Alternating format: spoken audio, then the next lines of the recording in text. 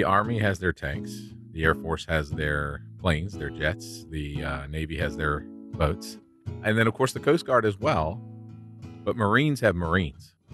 A Marine looks back on his student days, training to become one of the few and the proud, and marvels at what he was able to do with enough people yelling at him. There is an inbred fear when you're in a wartime environment.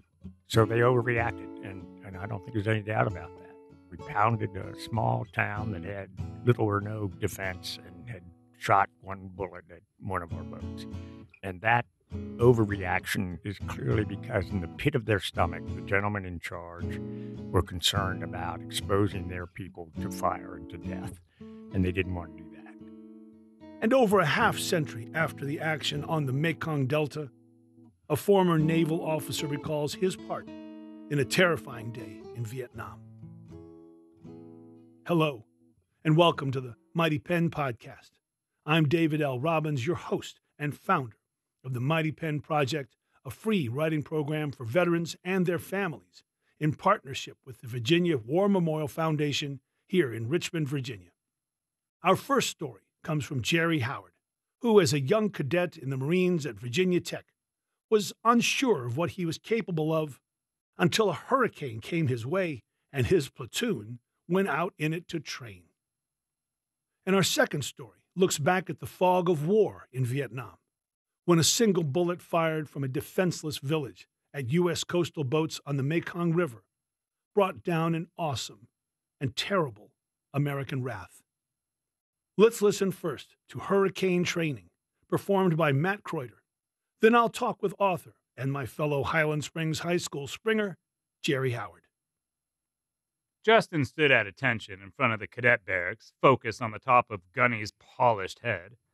The rest of his platoon counted in unison. Anyone, civilian or cadet, was welcome to accompany the Raiders for PT.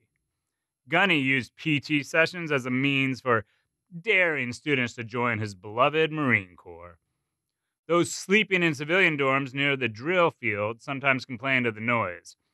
Platoon members frequently shouted, "Raiders!" as they ran past in unison at 5:25 a.m. Annoying the campus throughout the morning was held in high regard. "Hey, Julio! Being late ain't a personal problem. It's a unit problem. Apparently, no one has told Midshipman Harris here how to properly organize and execute a sufficiently effective plan with an alarm clock. So while you get strong, he's going to bamsis his way to punctuality. Midshipman Harris, we patiently await your verbal osmiac. Enjoy the view." Gunnery Sergeant Ramirez's thick Brooklyn accent deepened his bark. Under his shaved pate, his features resembled Mr. Clean minus the earring. Thick-set, Hispanic, at 5'9", he personified the Bulldog Marine with attitude to match. His stout Napoleonic demeanor dwarfed anyone who stood near him. Gunny's wrath began with 204-count flutter kicks, followed by 58-count bodybuilders.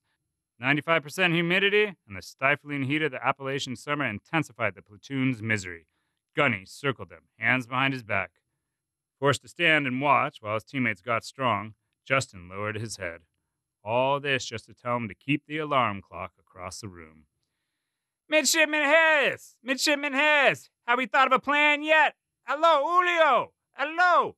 What are we gonna do? What is the plan? Speak up, motherfucker!" "To put the alarm clock across the room, sir." "Sir? Sir? Oh, so you've lost your freaking mind now? I know I didn't just get promoted. My pay sure as hell didn't change. You think I'd be out here if I was a freaking sir? No, Gunny, to put the alarm clock across the room, Gunny." "Okay, crazies, get your asses up. Platoon commander, carry out the plan of the day." "Aye, aye, Gunny." Justin joined the platoon to a cadre of angry glares as they completed the rest of the PT session. The alarm clock beeped. Justin leapt up from the top rack, crossed the room, and smacked the off button. He put on his olive drab PT shirt and camouflage trousers. Lightning flashed, his black combat boots shimmered with a spit shine. Thunder cracked while rain battered the roof. Why am I even doing this? He closed the door quietly. "Midshipman Harris reporting," Justin told the platoon guide in the basement room of the Marine Corps and the Naval ROTC offices. Wiping his face, he leaned towards another freshman. Is it not crazy out there? Did word come down yet? Are we still doing the boots and the utes run? Word is 100 people had to be rescued last night. 300 homes were wrecked. Mountains and hurricanes don't mix, apparently. The platoon commander entered. Gunnies, 5 minutes out. Form up outside. The platoon scrambled through the exit in a ranged formation in the wet grass. Gunny paced in front of the platoon. Okay, Julios, you stupid motherfuckers will be pleased to know. Justin exhaled a sigh of relief. The weather was canceling the exercise. Hurricane Fran has been downgraded to a tropical storm, and if it ain't raining, we ain't training. Justin's jaw dropped. Rain peppered his face. Drips from the brim of his cover fell in slow motion. Platoon commander, carry out the motherfucking plan of the day. Aye, Gunny. The platoon commander saluted and faced the platoon. Right first. Forward march. Double time march. Jogging away from the exterior lights of the offices, the buildings disappeared from view. Behind the walls of blackness, a crescendo of wind, rain, and thundercracks masked their cadence. The swollen mountain creeks overran the roads, treacherous in the low light of 0 dark 30, still an hour before sunrise. Thick clouds and rain held back daybreak. Street lamps along the edge of the drill field provided the only light. They ran on, blinded by rain and wind. Justin strained to focus on the back of the next rat's head. Gusts pushed platoon members out of formation. Strobes of lightning lit the dark field, changing the terrain with each flash. Trees, bushes, and roads appeared as images and vanished in the blackness. The platoon left the grass and pavement for a dirt road. A thunder crash made Justin jump. He resisted the urge to plug his ears by tightening his fists. The street lamps disappeared. Campus power failed. Hey, Olio, platoon commander. I know we're not using that bridge. Marines being amphibious in nature. Move through the water, not around it. Aye, Gunny. Guide, you heard him. Aye, sir. The guide led the column of officer candidates toward the rising, rushing water. Justin swallowed hard as they approached the embankment. Gunny insisted the column of students move upstream instead of crossing perpendicular, extending the length of the exercise. We gotta get properly warmed up. Justin hadn't learned a doggy paddle until age 11. He struggled with swimming. His heart rate spiked as he fought the current. Each step in the flashing water brought it closer to his head until the stream covered his chin and mouth. Listen, crazies, I don't care if you have to grab your nuts or your ovaries or whatever. You got to get up Ship Creek, but we will overcome this terrain. The rain fell hard, splashing into his nose. The torrent seemed to deepen. Justin attempted a weak breaststroke, but fell out of the column into a current that shoved against each movement. Trying to regain his footing caused him to submerge. Bouncing off the creek bed, he surfaced, gasping. He ducked under and pushed up again, then inhaled. Under, up again, inhale. Justin didn't drown, but lost his sense of direction. Disoriented, he could only move against the current's thrust. The water over his ears muffled his hearing. Gunny's instructions became barely audible. When Marines emerge, we low crawl to keep our fucking heads from getting shot off, so there better not be any clean faces coming up the other side. Low crawling, aye, Gunny. Crawling out of the water, exhaustion kept Justin from raising his head. He ground his face deep into the sludge and wiggled up on his belly up the hill. The run continued. Soaked, Justin's groin chafed. The lightning gave only brief looks at his drenched surroundings. At the campus amphitheater, the lowest 2 rows of seating were underwater. Tree limbs littered the flooding earth. Looping near the drill field, the platoon halted on submerged gravel. The boys formed 1 row and began field drills in 3 inches of water. Count off! They alternated between 1 and 2. Justin paired up with Dogquist, who Gunny called Dog Breath. Attrition is our mission, Gunny howled. If you quit, it's over, misery included. But you stupid fucks want to get my salute one day. You better earn it. You can't be half-in and expect to lead, Marines. If you think a hurricane is risky, how about a second lieutenant who still doesn't know what he wants to be when he grows up? That's fucking dangerous. They did wheelbarrow sprints with little upper body strength and large midsection. Dog Breath crept ahead on his hands. Next, they crab walked. Dog Breath hindered their pace. drawing Gunny's ire. Hey, crazies! I know we're not dragging ass, and we're not standing around either. We do continuous push-ups while we wait. And if your chest don't hit water, your push-up isn't low enough. Aye, Gunny. Bear crawls and 8-count bodybuilders followed. Mountain climbers, one-legged plank push-ups, 3-second squats, and single-clap push-ups mounted into anguish.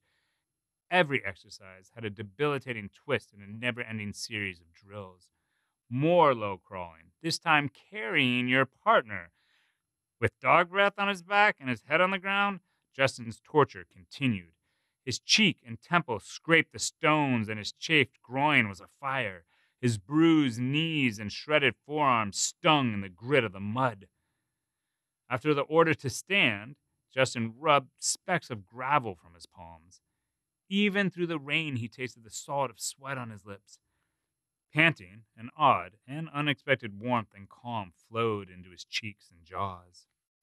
I'm actually still alive. Barely audible over the downpour, Gunny issued their final directive.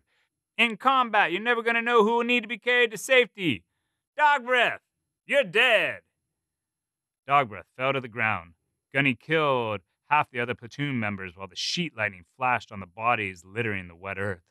Those remaining were ordered to firemen carry the dead to an unknown rally point. Gunny headed opposite the drill field. Stocky but nimble, the lightning made him materialize in other locations when he moved.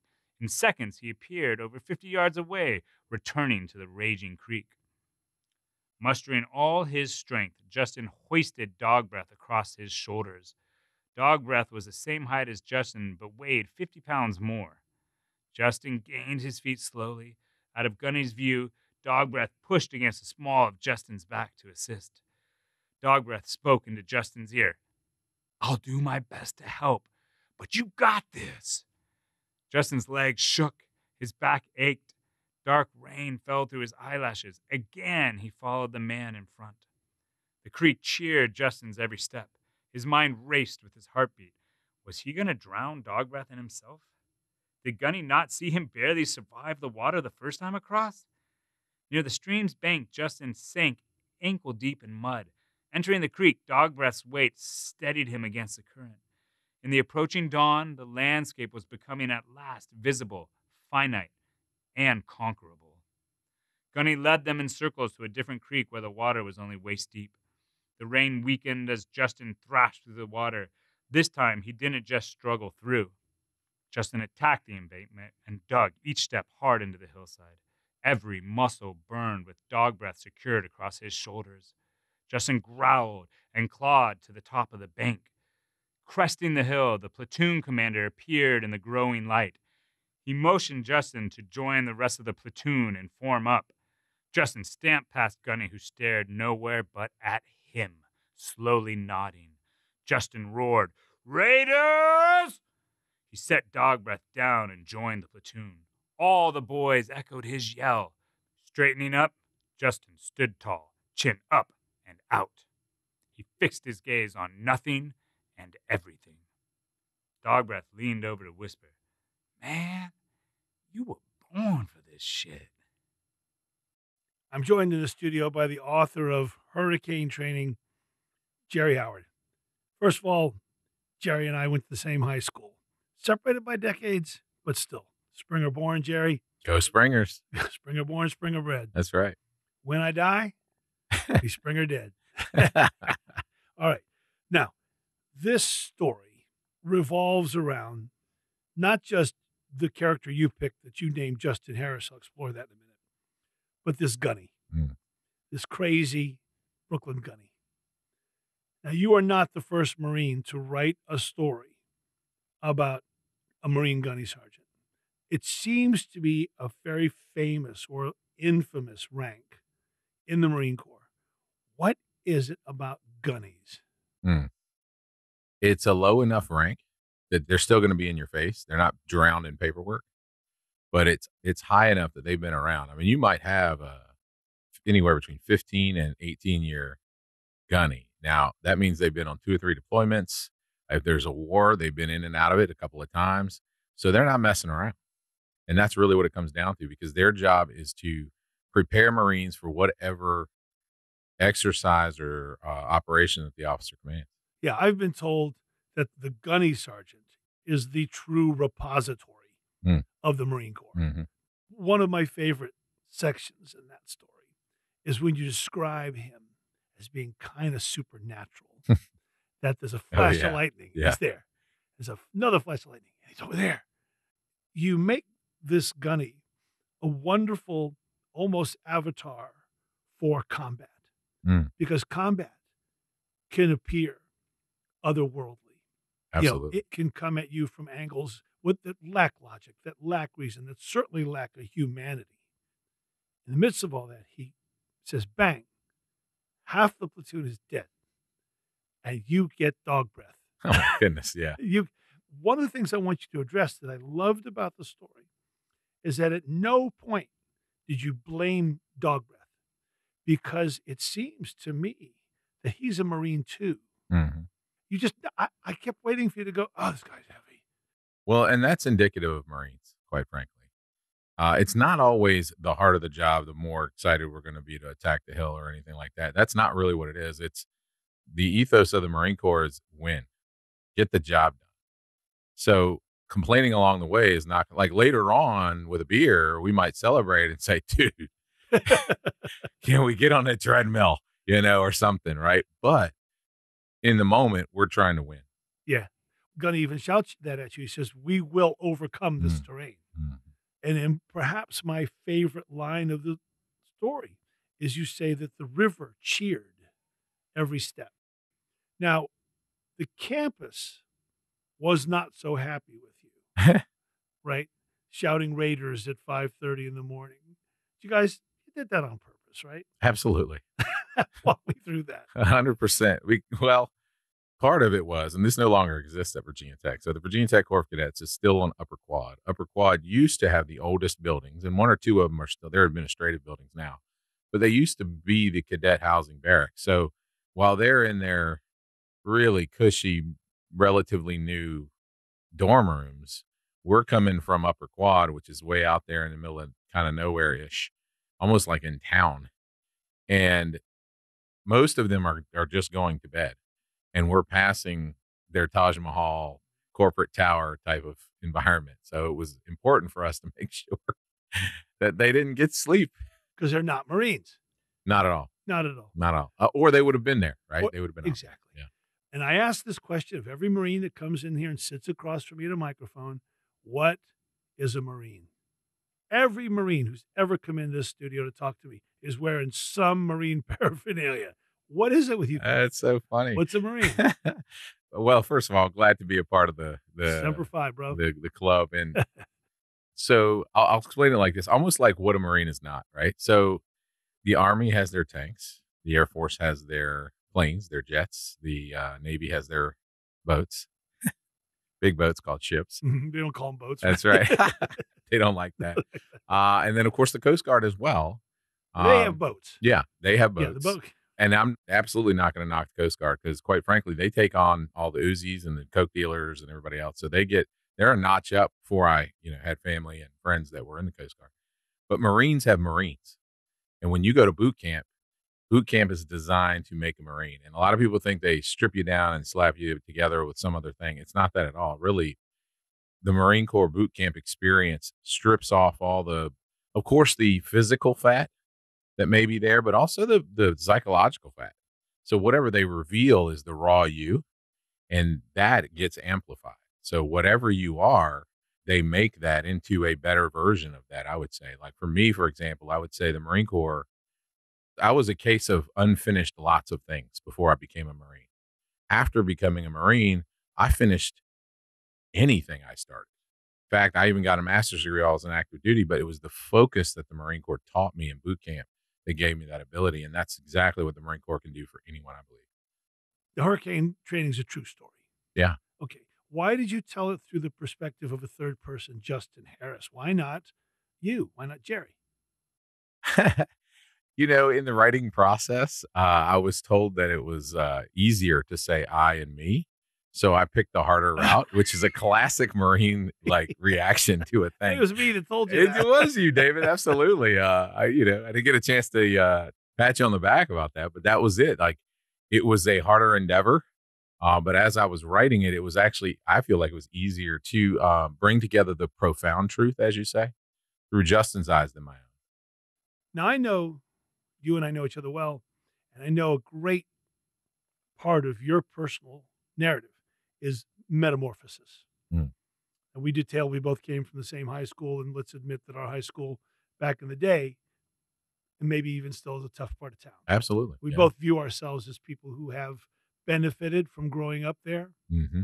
If you can, walk me through a little bit of the Jerry Howard story and put this story, this hurricane training, in its place, the role it plays in that metamorphosis. That's good. I would say before joining the Marine Corps, there was consistently inconsistent. I was top of the class, most likely to succeed, and then wasn't in the Corps of Cadets or in college the first time around.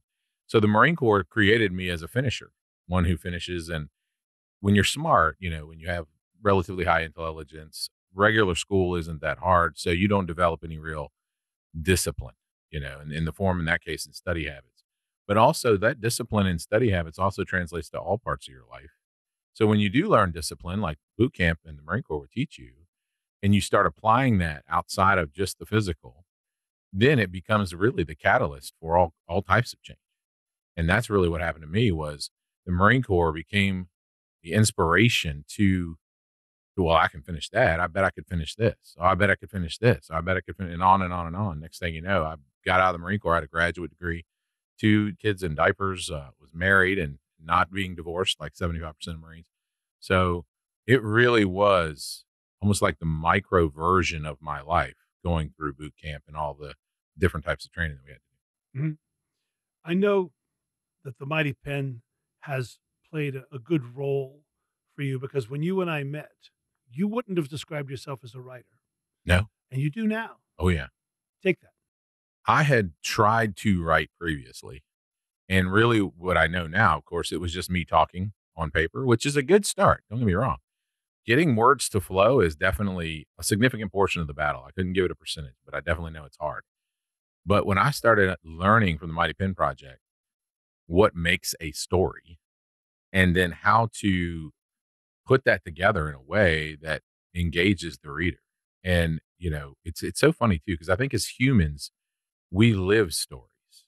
So to learn how to tell a story is almost unique amongst humans. You're not going to find any animal on the planet writing a story. And the other form is that writing in particular, half of the work to enjoy the story is on the part of the reader, Mhm. who you may never meet.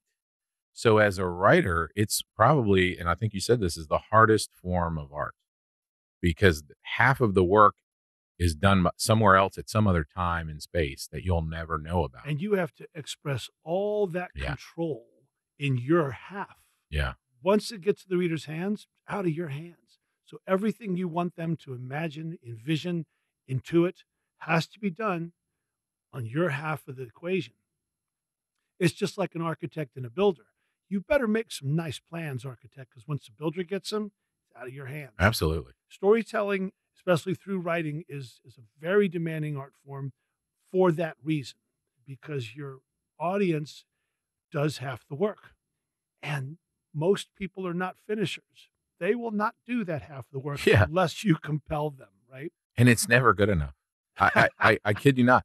And not necessarily in the Mighty Pen, but even to yourself. Like, as I was listening to the story again, like something came to mind that would have Editing. made it better, right? Yeah. And it's constantly like that. So at some point, you just have to decide, okay, this is what I'm going to give the world. And then that's what you do. The other thing I've learned about writing that I get super excited about is because I don't know what the percentage is, but I heard a psychologist say that most people think in pictures. So as writers, I would postulate that we think in words. So in order for us to engage the majority of the population, we have to describe the pictures that they're going to see. And that is incredibly hard as well. So as a Marine that wants to conquer some hill, to me, there's no other harder form of art. Sweet. Yeah. Tell us who you are today. You're a good man, a good friend to me. Let's hear the success story. I have been published a couple of times now, There we go. outside of the Mighty Pen in 2 Christian anthologies.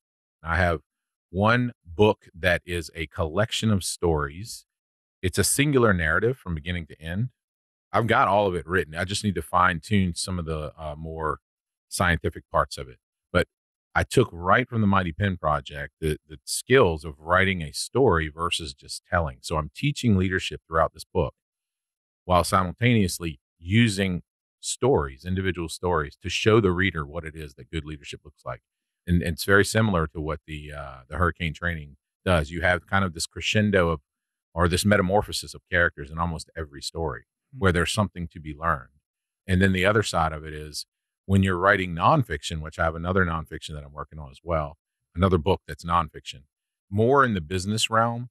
But I kid you not, what I took from writing in the Mighty Pen Project the most was how to make a sentence as concise and powerful as possible. So between the last period and the period at the end of your sentence, what are the only words that are necessary to convey what it is you're trying to convey? Only Marines go into a sentence. That's right. Absolutely. You know, like we don't need a boat or a plane or a tank. Only Marines. Yeah. We only That's so have each good. other. We only have each other. That's right. And so I use these techniques in everything that I do. I'm going to have to apologize, by the way, to a lot of my sailors and airmen. Soldiers.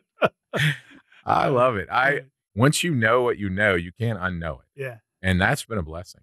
And I do a lot of speaking too. So I'm an executive mentor. So I do a lot of consulting, speaker and an author, right? The first two I've been doing for a number of years before, but writing has improved everything that I do, Good. particularly with speaking and then also even in the consulting. Well, Jerry, I know you, and I have no intention of unknowing you. David, it's been a pleasure to be here. And we'll do it again, buddy. You take care. Yes, Thank you, sir. Jerry. Thank you. Semper Fi. Hoorah.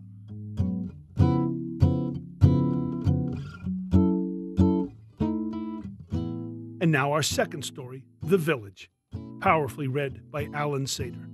Afterward, I'll talk with author Hugh Keong. Let every nation know, whether it wishes us well or ill, that we will pay any price, bear any burden, meet any hardship, support any friend, oppose any foe, in order to assure the survival and the success of liberty. John F. Kennedy, Inaugural Address, January 20, 1961. To the 18-year-old first year, an Irish Catholic from West Virginia laboring at Mr. Jefferson's University, these were words of inspiration. JFK was the subject of my consummate, unequivocated admiration. As a Navy ROT midshipman, I began honing my aptitude and my skills to meet this challenge. The seeds were planted. A year and a half later, my apartment mates, all ROTC participants, and I were enthralled with the President's announcement of the Navy's quarantine, better understood as a blockade to neutralize the Soviet threat in the Cuban Missile Crisis. In his speech, JFK intoned forcefully yet calmly that the greatest danger of all would be to do nothing. We accepted that claim with passion and conviction. As a group, we were ready. So it came to be, after nearly 3 years on amphibious ships home-ported in Norfolk, Virginia, that I, a lieutenant junior grade, volunteered for Vietnam. My request was granted, and in the spring of 1967, I received orders as executive officer, the number 2 guy, of the USS Jennings County, operating in the Mekong Delta bordering on the South China Sea. Before deploying to Vietnam, I was sent to San Diego for additional small boat training and to polish my ship-handling skills. I was accompanied by my wife of 2 years and an infant son 2 months old. When the training was complete, we had a week to drive up the California coast and enjoy time together as a young family. Ultimately, the gut-wrenching day came for me to depart. I put my sobbing Peggy on a plane at the San Francisco airport with a baby in her lap and one in her tummy. Oh, those Irish. And waved goodbye as her plane departed for Washington, D.C. Pegs cared for and loved 2 infants while her husband was at war 8,000 miles away. never ever overlook or take for granted the sacrifices of family members during wartime. Arriving in Saigon from Travis Air Force Base on May 20, 1967, I could not dismiss a certain exhilaration. This place, bustling, noisy, smelly, dirty, but exciting, was exactly where I should be. Let the word go forth from this time and place that the torch has been passed to a new generation of Americans, born in this century, tempered by war, disciplined by a hard and bitter peace, proud of our ancient heritage and unwilling to witness or permit the slow undoing of those human rights to which this nation has always been committed and to which we are committed at home and around the world.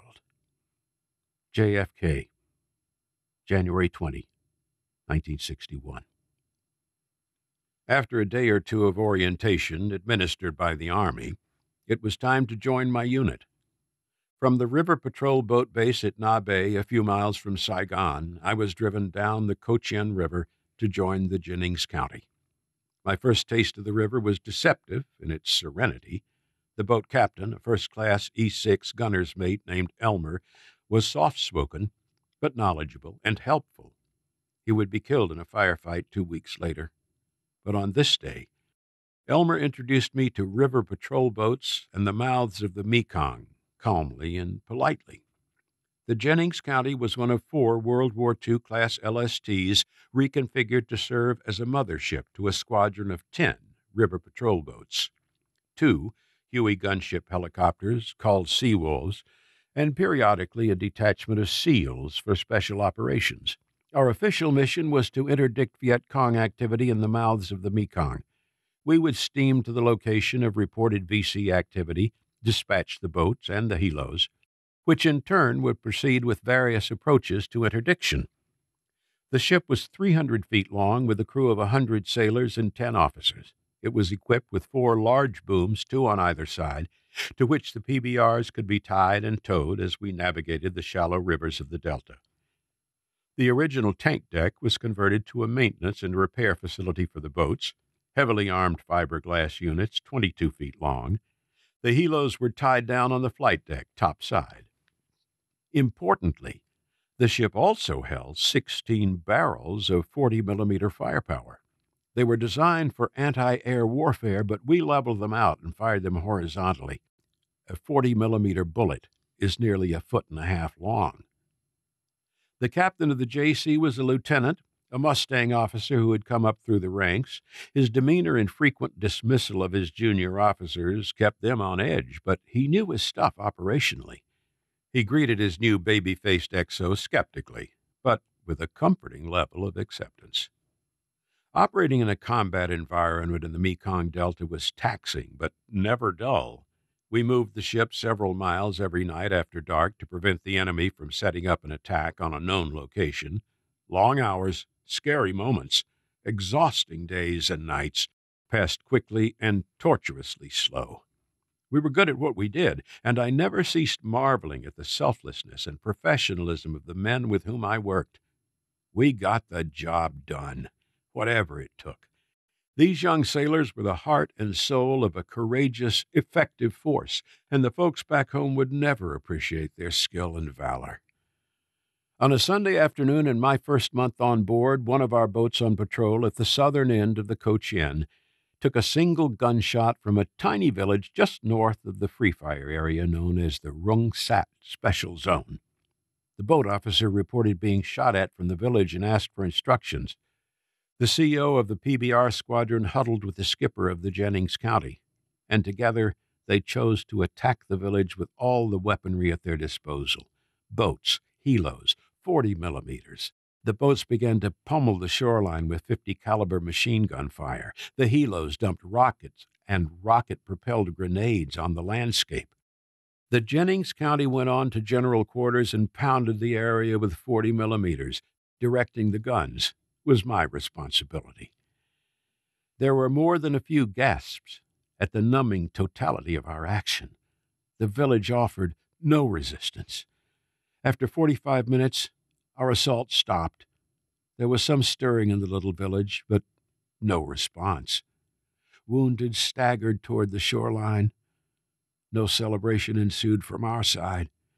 As if to underscore the maddening nature of what we'd done, we sent a medical team ashore to treat those we'd just sought to destroy. When GQ was over, I slunk to my stateroom. What I had participated in was a terrifying and debilitating taste of war. Was this what JFK had in mind? We shall never negotiate out of fear, but we shall never fear to negotiate. JFK, 1/20/61. Through the next 11 months, we prosecuted the war in Vietnam effectively and frankly honorably. But I never fully recovered from the sense of guilt from my role in destroying that village. It was a sharp, tangible lesson in the unforgiving and often senseless nature of combat, action, reaction, overreaction. Whether inspired by fear, power, stubbornness, or perversion, the machinery of war causes people to act differently from the people they otherwise, and more truly, are. The Tet Offensive came, and with it a rising intensity of enemy attacks. We held our own. Slowly, inexorably, we learned of the anti-war attitudes swelling back home. I've long believed that throughout Vietnam, Tet wasn't lost on the battlefield.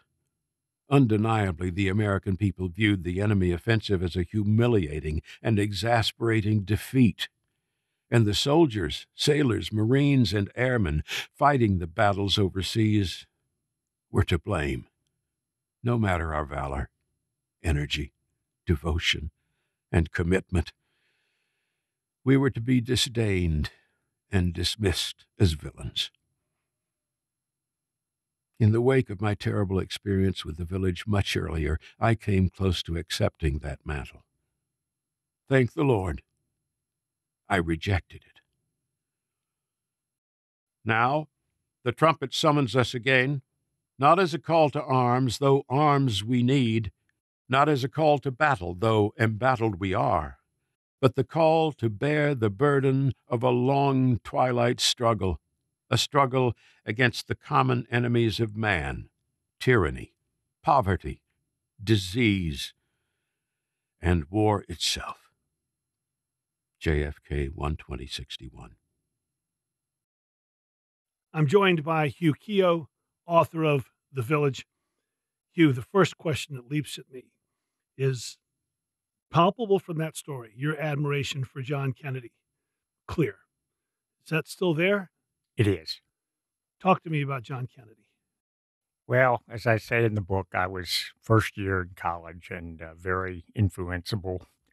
He was a master speaker. The inaugural speech was probably, in my judgment, the best speech ever written.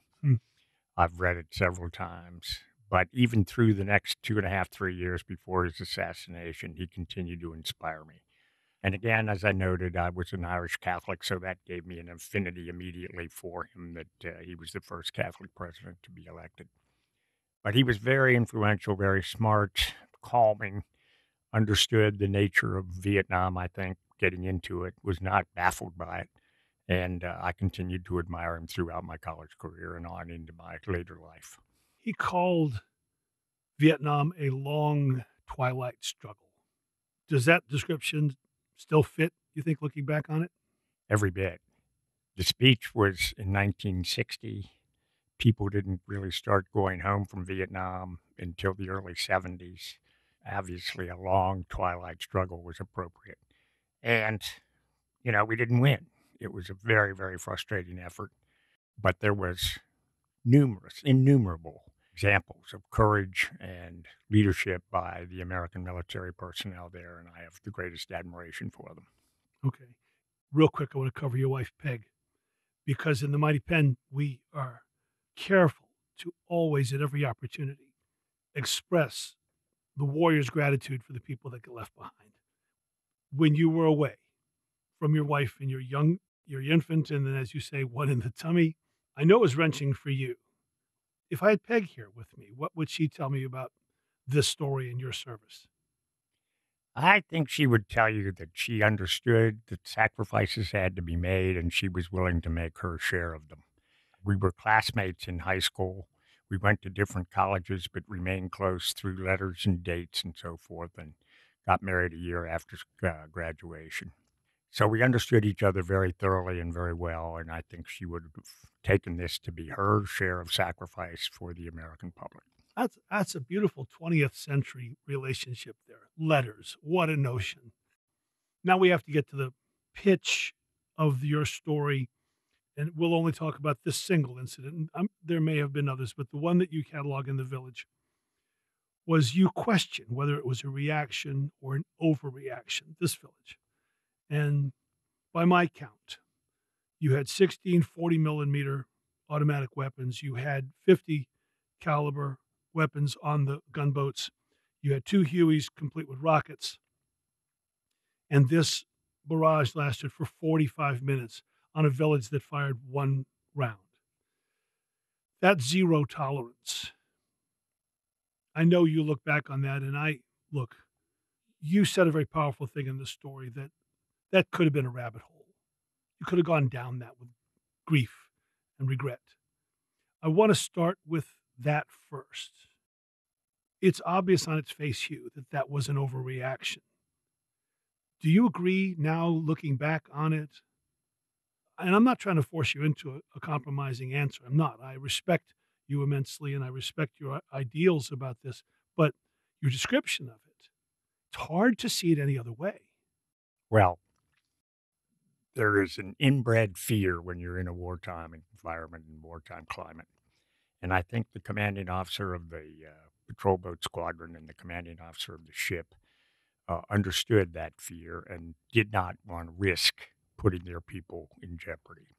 So they overreacted, and I don't think there's any doubt about that. We pounded a small town that had little or no defense and had shot 1 bullet at one of our boats. I don't know how many we killed. We didn't count them, but we killed several, and we wounded many.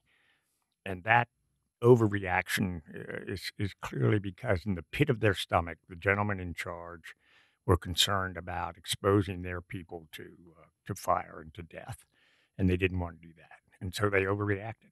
That's it. You called it maddening. You said it was a terrifying and debilitating taste of war.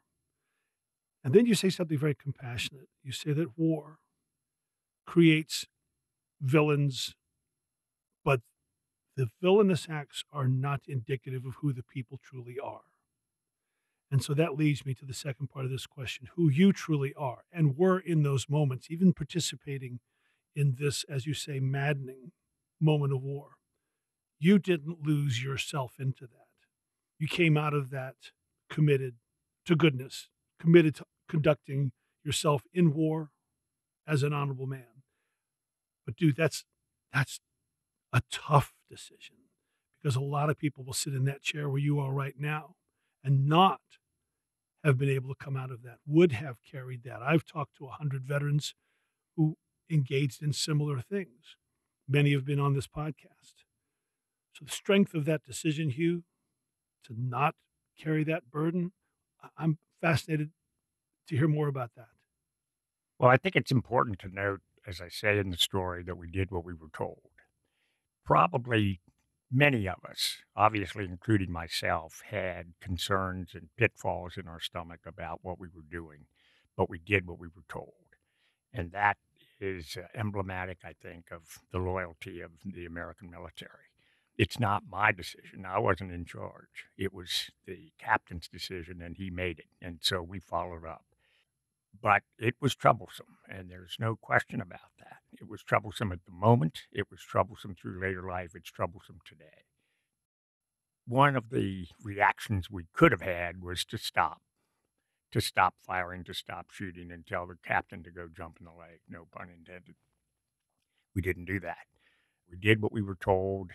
There were repercussions. They were unfortunate repercussions. I'm not happy about it, but that's the way it is. And I'm comfortable living with the life I have. Good man.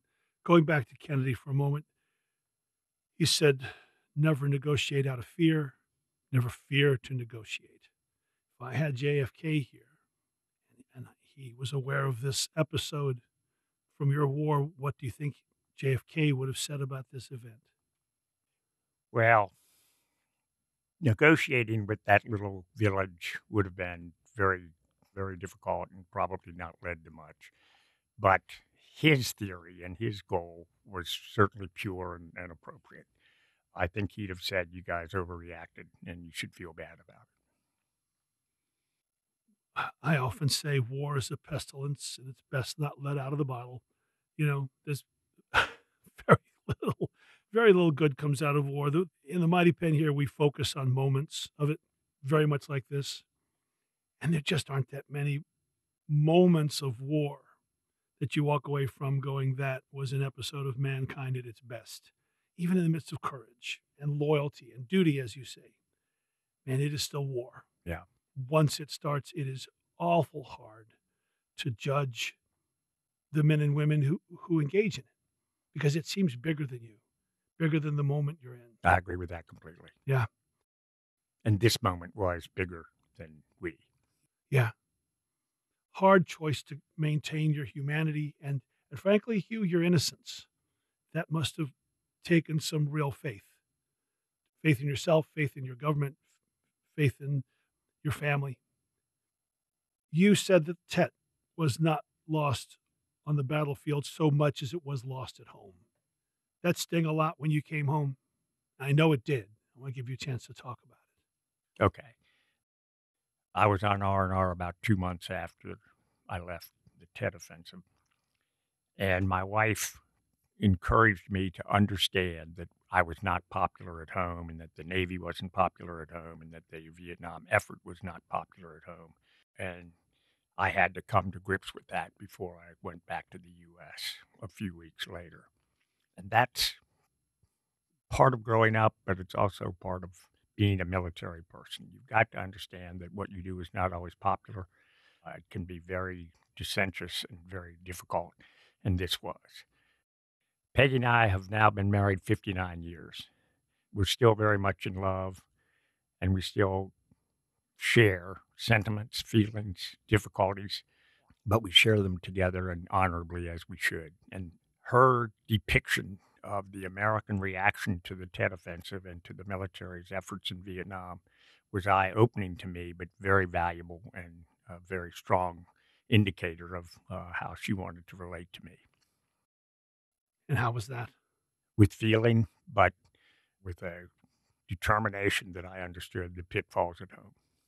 You related this episode to your wife. What was Peggy's reaction when you told her?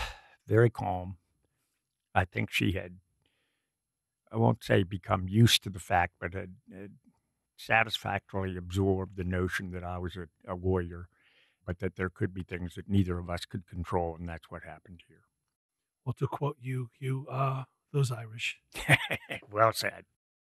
Hugh Keogh, as a warrior, and as a man who served on the board here at the Virginia War Memorial to continue to memorialize these stories of character and sacrifice and courage and the finest things that can emerge in mankind out of the unfortunateness of military conflict.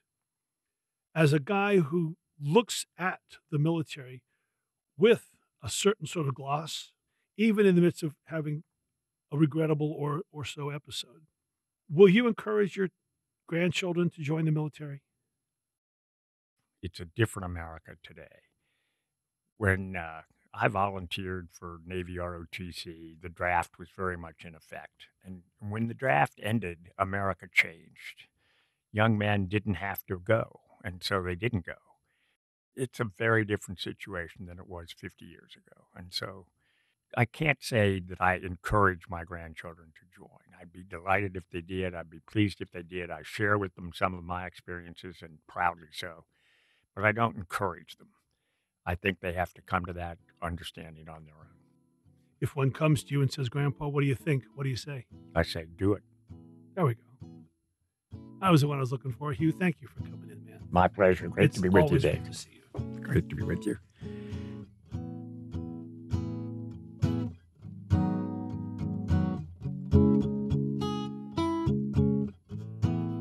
Mighty Pen Project is a free writing program for military veterans and their families, offered by the Virginia War Memorial Foundation, a 501c3 nonprofit. If you'd like to learn more about the Mighty Pen or just send us your thoughts, email us at mppodcast@vawarmemorial.org or use the link in the podcast description. If you're a veteran or a family member of a serviceman or woman listening to this podcast anywhere in America and you want to learn how to best tell your own powerful stories, you can sign up for one of our Mighty Pen writing workshops on Zoom. If you want to read today's pieces and many more, use the link to go to the Mighty Pen archive. If you enjoyed this podcast, please share it. Music for this episode was provided by Jackson Albrecht. Lastly, if you'd like to support the Mighty Pen's efforts to record and preserve these stories of service, adventure, and sacrifice, follow the charitable donation link in the podcast description. I'm David L. Robbins, and I want to thank you for listening to the Mighty Pen Podcast. It's an honor.